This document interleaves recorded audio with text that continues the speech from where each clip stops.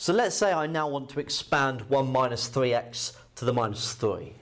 So the n is going to be replaced with minus 3. The x is going to be replaced with minus 3x.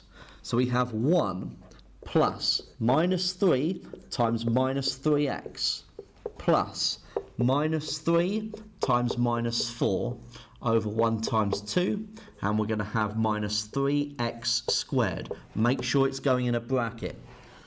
We've got to make sure that we're squaring both the 3 and the minus sign that's there.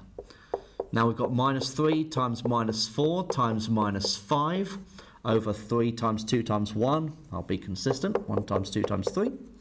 Times by minus 3x cubed plus other terms.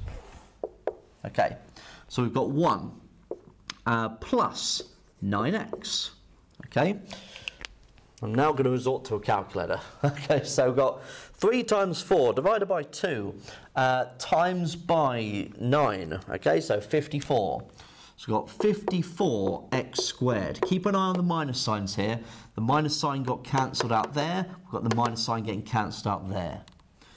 Then we have minus 3 times minus 4 times minus 5. So 3 times 4 times 5 is 60. Divided by 6 is 10. Over here we've got minus 3 cubed, which is minus 27. So we've got minus 10 times minus 27 is plus 270x cubed. Okay. One thing to really notice with these is that there will be a pattern with the pluses and minuses. So if you go through a load of pluses and you find that 1 at the end is a minus, it may be that the minus is wrong. Okay. So it's a good check to make sure that you're doing this correctly.